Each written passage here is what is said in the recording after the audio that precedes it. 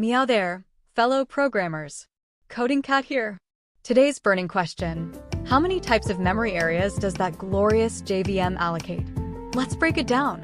1. Class, method, area.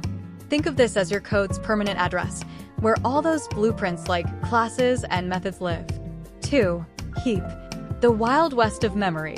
This is where objects get created and hang out during your program's life. 3. Stack, an organized worker bee.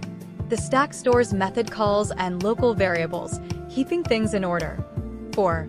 Program counter register, the JVM's personal navigator. It keeps track of where your code is currently running. 5. Native method stack. When Java needs to dip into native code, this area provides the workspace. So there you have it. 5 memory areas working together to make your Java programs purr.